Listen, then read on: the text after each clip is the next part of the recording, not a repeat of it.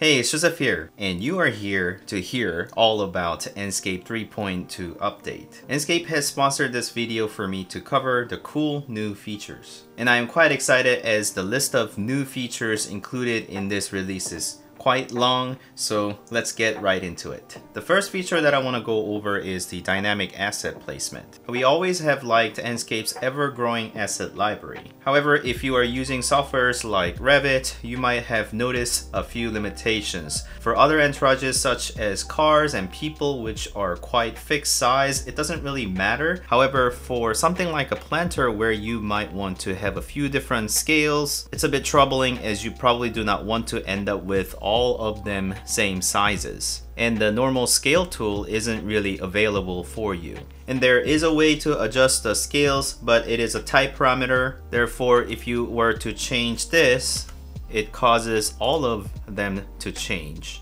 So every time you want to change its size, you're gonna have to go to the edit type and make sure you duplicate the type.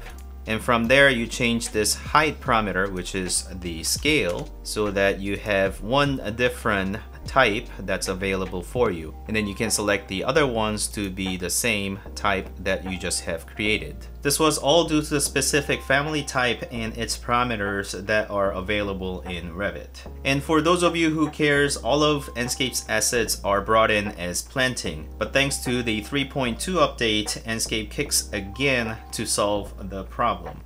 Up here is the view management, and the next to that is the asset library, L for short. And then you will see a new dialog appears on your left, and then you'll be shown with the familiar assets. And by the way, all of the following functions are available on other applications that Enscape also works in. So whilst you might not have as heavy limitation as Revit, some of Enscape's offerings are very useful regardless of where you work. Just stick with me, I promise you'll find something that's going to be useful for your own tool. So as you can see, there are several buttons that you can play with, so let me go over them quickly.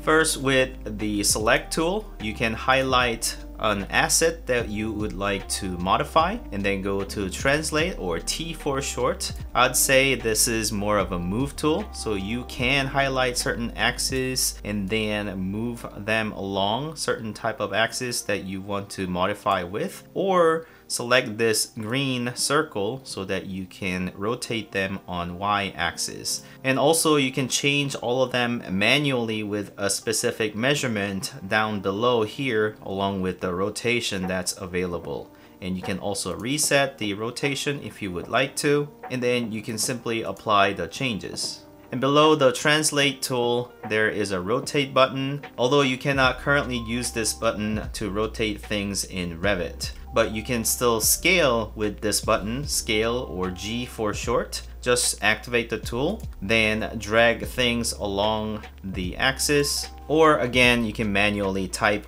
the specific size that you would like. And once you are done, you can just go ahead and apply the changes. And just so you know, this is basically creating a new unique type for you automatically, and you can see another type has appeared over here. And also, if you just highlight the object, and then if you would like to delete it, then you can also click on this button that is over here, or delete key, then you'll be able to make this change. If you want to delete multiple assets at the same time, you can hold down the control key and then select multiple assets and then hit delete key or this button again, and then those will be removed. One cool thing about all of these things are the fact that whilst you are making all of these modifications, it highlights the fact that there are ongoing asset changes. Therefore, all of those changes don't really apply to Revit, slowing you further down. So until you decide what to do with it, such as apply all the changes or discard all,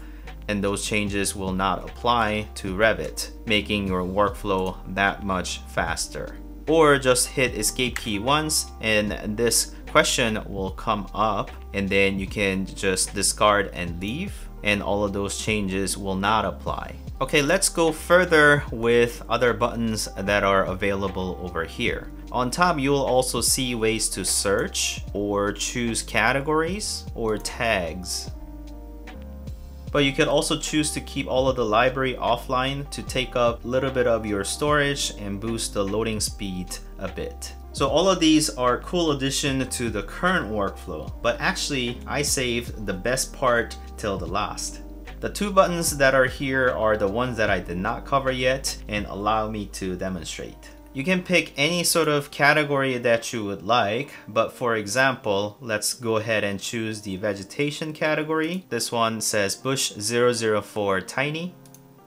And by default, you will be placing a single element. So I can just click on the screen like so. And once I am done, I can just click on Apply Changes. And then you'll see that those have been added to the Revit side. And you'll also see this on the render screen of Enscape. But you can also click on multi-asset placement. You can place multiple assets with a specific shape. Down here is currently a rectangle, so I can just click on something like this and then increase the length and then also increase the width like so. Or I prefer more of a circular area and then select a circular area, and I think that it will be more suitable for this specific area that I'm trying to place the multiple assets in. I can move that a little bit or increase the size if I would like to. And once you have highlighted the area, you can select the assets that you would like to place in this circle. I can either choose those three or perhaps these three. Depending on the size of the area, you may or may not see some new ones that are showing up here. You can kind of see this white cloud back there. And I can certainly increase the area to have more assets that shows up in the area, but I can just kind of reduce the area as I only want this area to be covered. But I can also increase the density so that I have a bit more assets that are showing up on the scene. And I can change the distribution from random to jitter or uniform. However, in my case, I want to keep it as random, so I just kept it as random. And there's a checkbox for random rotation if I would wish to do that.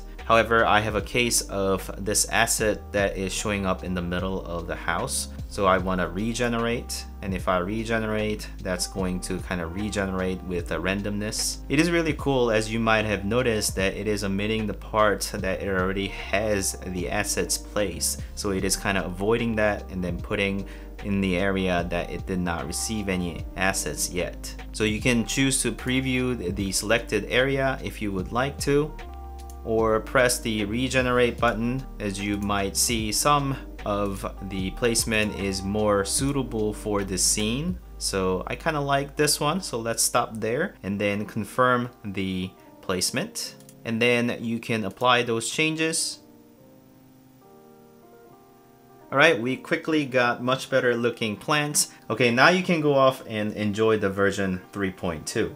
But we're just getting started with all the added features. If you render a lot of 360 panoramas like me, you'll definitely appreciate this feature. You can set up multiple scenes for panoramas. I have already set up some of the panoramic views in here, so I can click on them to kind of show you what they look like in the Enscape screen. And for all of those scenes, you can actually tie the visual preset to them. So I have set all of them up properly. Then hit the familiar batch render button. Check all the views that you would like to render. Then with this down arrow, you can select to render the panoramas, and then it will generate all of those automatically. Now you can take a short break or go make yourself a coffee whilst your machine and Enscape are hard at working. The next feature that I want to cover is also related to the previous. They have updated the upload management UI. Once you have finished the batch rendering, you can click on this upload management. You'll notice that the overall UI looks slightly different yet familiar, since it looks more consistent to the rest of Enscape overall look. As you hover over the image, you'll see that you'll be able to look to either sides or change your view to that specific location, and all the information will be highlighted to the next of the image. Or you can simply choose this icon to upload it to the cloud. And as it was highlighted on the previous version, you can manage all the scenes that you have rendered and have them in a single directory as a single link. And it is a great way to share multiple panoramas easily with your client. You can simply create mono panorama gallery and choose the images that you would like to bundle up. Start editing, and now you are in this gallery mode. And just to go over the UI a little bit, you can hover over here and then choose specific image to go to, or have them reordered as you like, or delete them within your gallery. But you might have spotted a new button that is on the top left corner. And once you press that, then you'll be asked to activate the tour mode. Once you do that, I'm gonna choose show all waypoints and then confirm that, and you'll see that all of those areas that you have bundled up with will be able to highlight and jump to those positions. This is a very intuitive way to tour your area, so this is gonna be massively useful for any of your clients to view your project. And don't forget to save this. You can either save as or save, and once you confirm that you want to save, this is going to be my panorama gallery, and then I can save that up. And then once I confirm, I can come out of it, and then as you refresh the screen, then you'll see this panorama gallery that's shown up here, and I can simply share options and then have this panorama gallery link that is available for you. I can simply copy this or generate a link and send it to a specific email. With the aforementioned features, you can certainly enjoy uploading many different panoramas. But as you get multiple uploads online, keeping up with all the latest version of renders can quickly get out of your hands. So Enscape has built the new feature Upload Update to help manage the uploads. After you have rendered the panorama, you have the choice of either uploading or replacing the uploaded panorama. When you choose to replace, you'll be presented with this window and pick a view that is based on the project name or the screen name or matching specific view. So in my case, I'll be replacing with this one, and then I'll choose next. And Enscape will double confirm with you whether this one is the correct one or not. And apparently it is not the right one, so I can back off and then choose the right one. I believe it is actually this one. And that is the same scene as you can see, and then replace that. After a few moments, this message will appear, and then I can close, and then you'll see that the one has been replaced will no longer have a little cloud icon on the top right hand corner. Instead, this one has the icon now. So you can go ahead and delete if you would like.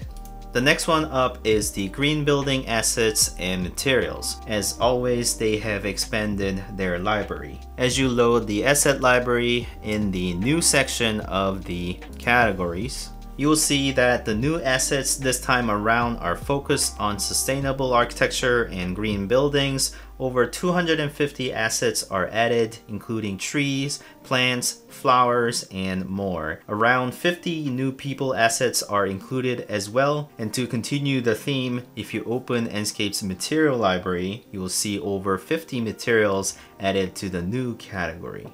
You can find materials such as solar panels, recycled plastics, various earth and soils. Just scroll through the list and familiarize yourselves. The next one is a bit technical. Ray trace sun shadows in real-time view. Enscape now shows ray trace sun shadows in real-time view. If you have very keen eyes, you might have noticed that the rendered images shadows were slightly better quality than the viewer. This was because in the still images, all the sun shadows were ray traced, but now Enscape has the viewer improved on the shadow accuracy in the live presentations and the walkthroughs. And this is not even rendered, this is just a live viewer that I'm moving around. And as always, it looks so good. The geometry update toggle. In Revit, ArchiCAD, and Vectorworks, you can toggle a switch in the View Management tab to disable reloading of the geometry when switching the views. You can see it down here, export geometry. Deactivate the geometry export when switching views belonging to the same project to reduce the loading time. The other honorable mentions are the fact that AMD GPUs can now support Vulkan ray tracing. I actually have one AMD GPU to test this out, so stay tuned for later. Windows 11 support, and Enscape has future-proof by supporting Windows 11. I have not made this switch yet, but it is good to know that they support it. Enscape also have their own official release video, and you will be able to find this link in the description, as well as all the details of this release, and also the link for the 14-day trial of Enscape. And if you have enjoyed this content, please don't forget to like this video and consider subscribing to my channel if you want to continue watching these type of videos. Thank you so much for watching. As always, I'll see you next time. Bye.